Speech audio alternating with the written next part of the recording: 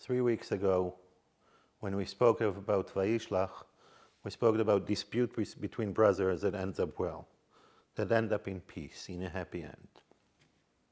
Our weekly parsha starts with the encounter between Judah and Joseph, the two tribes, the two leaders that will end up as the leader of the kingdom of Israel and the kingdom of Judah. The kingdom of Judah led by the tribe of Judah, and the kingdom of Israel led by Ephraim, the son of Joseph.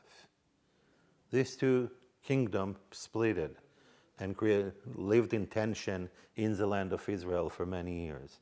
Tension that in a way ended up by the exile of the kingdom of Israel, an exile that never ended, and these lost tribes can't be found anymore. This reminds us that not every dispute ends well. The tribes can get along with each other, but in the same time can split and divide and not able to do things together.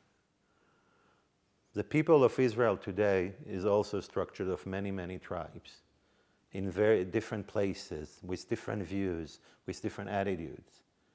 This can end up with a lost exile. This can end up with a split that would never resolve. And our challenge is to bring the tribes together, to find a way to create a kingdom of Israel that unites the different tribes and make our story a story that ends up with a happy end. Shavua Tov from Schechter.